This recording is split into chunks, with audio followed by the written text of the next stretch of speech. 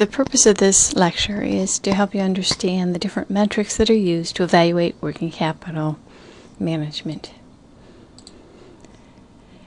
You've already seen the measures of cash cycle, but let's review those for a moment.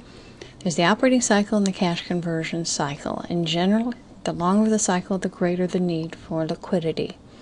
So Boeing, which has a long production line, which has a large inventory at any point in time of the aircraft that are in process, would have greater need for liquidity than, say, a grocery store chain that turns over their goods quite quickly into cash. So the operating cycle is like the time it takes to take a company's investment in cash and turn it back into cash. So it's a cash-to-cash cycle.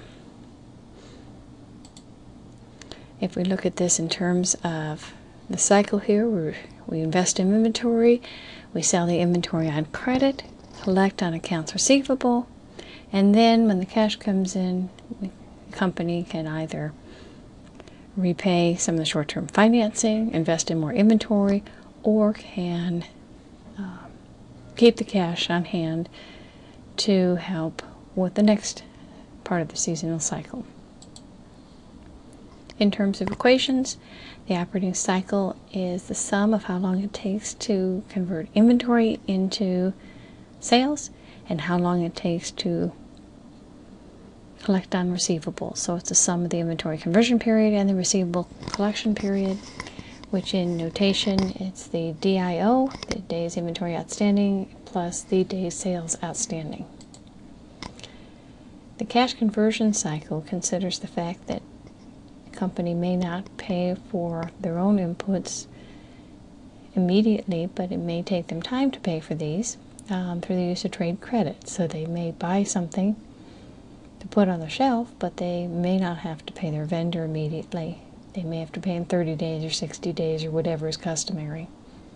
So the cash conversion cycle takes the operating cycle and then subtracts the amount of time that cash is freed from the payables. This is also called the net operating cycle and the days working capital. The cash conversion cycle is therefore the sum of the days inventory outstanding, the days sales outstanding, and then we subtract the days payables outstanding. The days inventory outstanding is a comparison of the amount invested in inventory at a point in time with the average days cost of goods sold. The inventory ideally is going to be a figure that represents the typical or average during the period we're evaluating. If we're using balance sheet figures, say at the end of a fiscal year, these will be biased because this is the low point of the operating cycle, so ideally we'd like quarterly figures or weekly. If we could have those internal to a firm, we would have this information and get a better view of the inventory outstanding during the period. The DIO is also known as the number of days inventory, the average inventory period, and the inventory holding period. And it is the inverse of the inventory turnover. So if the inventory turnover is 12 times a year, then the days inventory outstanding will be approximately 30. Days sales outstanding uses accounts receivable and compares it to credit sales per day. Same problem with the inventory balance. We probably want to know some type of average over a period of time as opposed to the end of quarter, but sometimes we simply don't have anything but an end of quarter or end of fiscal year number. And then we would use that and divide by credit sales divided by 365, so that's credit sales per day. If we were an analyst from the outside looking at a company, we wouldn't have an idea of what those credit sales would be, and we'd estimate it from customary practices in the industry. If we were internal to a firm evaluating our own collection policies, then we would have a much better idea, of course, of what credit sales would be. This is called the average collection period. If you have credit terms of, say, 110 net 30, you would expect that the day sales outstanding would be close to 30. You wouldn't really expect it to be under 30 because there will be delinquent accounts. So it was somewhere hopefully in the neighborhood of 30. and deviations would need to be explored. And the day sales outstanding is the inverse of the accounts receivable turnover. In a similar manner, we calculate the days payable outstanding, comparing the accounts payable balance from the balance sheet with the average purchases per day. Now, you're not going to find purchases on a financial statement, but you can infer purchases from the basic accounting relationship that beginning inventory plus purchases is equal to cost of goods sold plus ending inventory. So given three of those pieces, you could back into purchases given a balance sheet and an income statement. Days payable outstanding, referred to as the average payables period, and the number of days payables, and it's the inverse of the accounts payable turnover. We can see a comparison between 2009 and 2010 for IBM. The inventory turnover has improved. The days inventory outstanding, which means has declined, which means that less is tied up in inventory. The accounts receivable turnover has increased, which means less is tied up in receivables, so they're collecting a bit faster in 2010 than 2009. And the accounts payable turnover has declined, so they're tying up more in payables, which actually is a benefit to the company because it means that they're freeing up that capital that could be used elsewhere in the firm by not paying immediately and actually paying a little bit longer in 2010 than 2009. The result of all this is an operating cycle which has declined from 2009 to 2010 and a cash conversion cycle that has declined as well. This is generally what we expect as the economy is recovering. Business is picking up, so there's more turnover in inventory.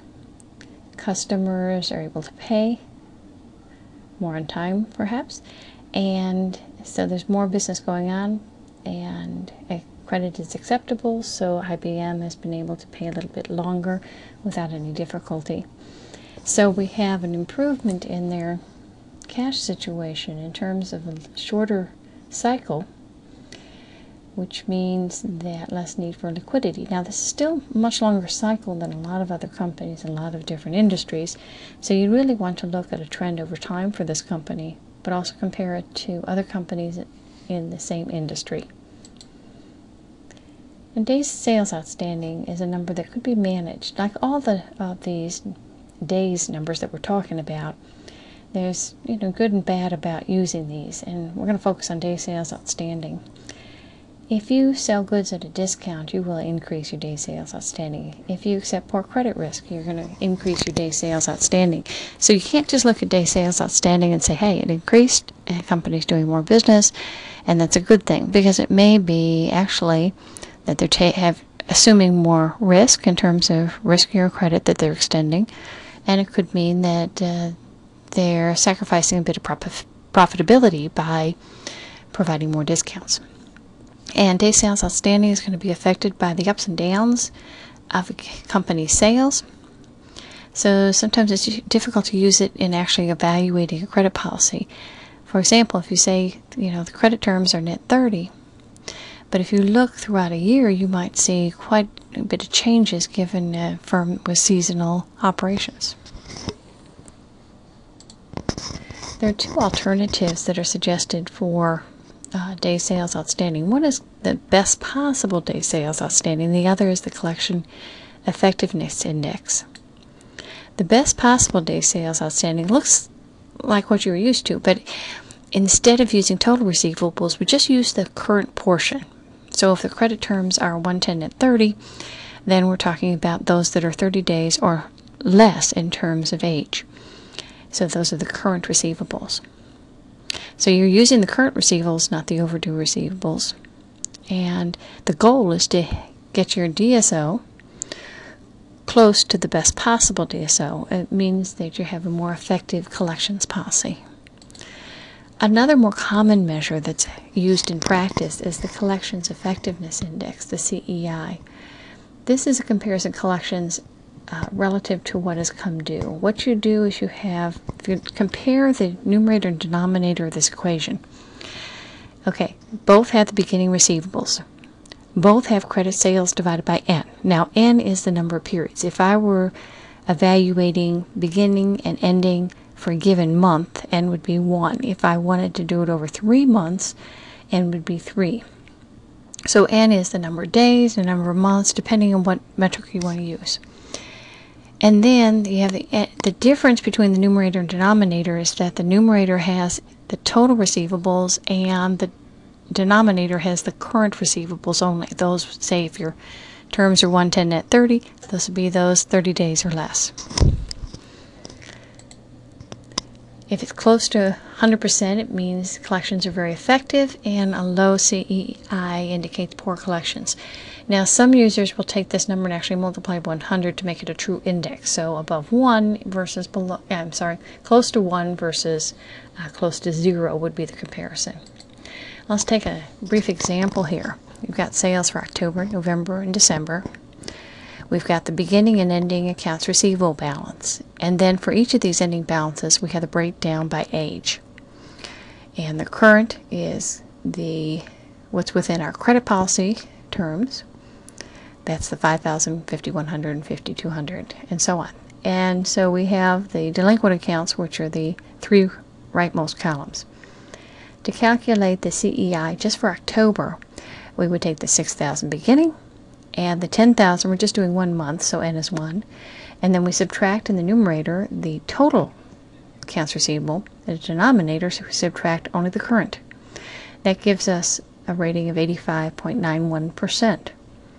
Now, in and of itself, it doesn't, we can't say close or not close here, but we can look at a trend. So, for example, if you were to perform this calculation for November and December, in November you'd see a CEI of 86.91%, and in December you'd see 91.6%. If you were to calculate this over the entire 3 months, it'd be 89.34%. But by looking at the individual months, what we see is actually an improvement. So 85.91% to 91.6%. So we have an improvement in the collection, which is, a positive trend. We're improving our effectiveness of collections. Now, just to give you comparison, the day sales outstanding for October are 20, and the best possible day sales outstanding is 15.5. So that'll give you an idea of how those measures stack up, and of course we would like our day sales outstanding to be as close to 15.5 as we could get. So this concludes the metrics discussion on working capital.